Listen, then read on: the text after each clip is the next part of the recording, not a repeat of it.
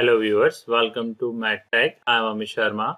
In this video, we are going to solve a question of ordinary differential equation from CSIR NET June 2021. The question is from the topic Wronskian. So without a delay, let's start. Question is, consider the second order ordinary differential equation x double dot plus pt x dot plus qt x is equal to 0. Let x1 comma x2 be two solutions of this ordinary differential equation in closed interval a comma b.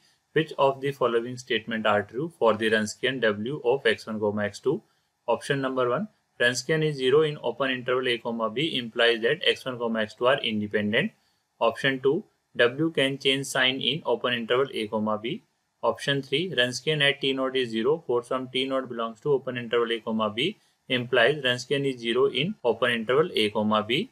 Option number 4. Wronskian at t naught is equal to 1 for some t naught belongs to open interval a comma b implies that Wronskian is equal to 1 in open interval a comma b. For this, we have to remember the following result. Now, result number 1. If y1 and y2 are two solutions of differential equation y double dash plus pxy dash plus qxy equal to 0, where x belongs to the interval I, then the following are equivalent. Point 1. Point A. Wronskian y1 comma y2 at x0 is not equal to 0 for some x0 belongs to I.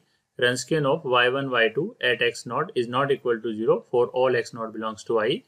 y1, y2 are linearly independent. y1, y2 is a fundamental set of solution of given equation.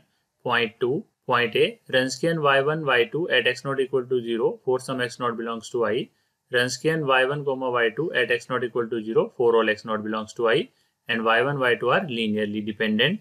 Result number 2.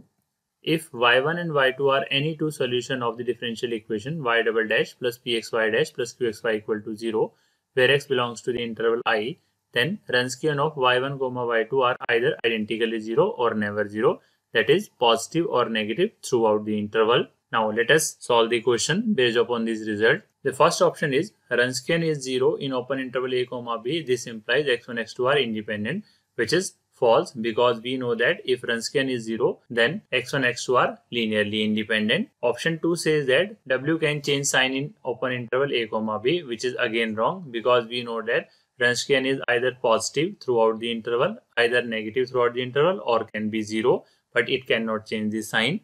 Option 3. The Wronskian at t naught is 0 for some t naught belongs to ab. This implies Wronskian is 0 throughout the interval a comma b. Therefore, option 3 is correct. Now, for option 4 says that Wronskian at t naught is 1 for some t naught belongs to open interval ab. This implies Wronskian is 1 in open interval ab.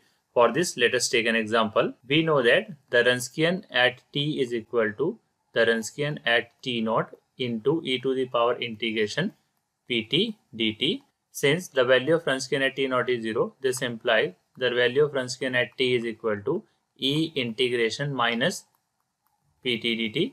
This implies the value of Wronskian is dependent upon the function pt. There exist so many functions for which the Wronskian is not equal to 1. This implies option 4 is not correct. Thank you very much for watching my video. If you like the content, please do like, share and subscribe my channel. If you have any query, comment me. Thank you very much.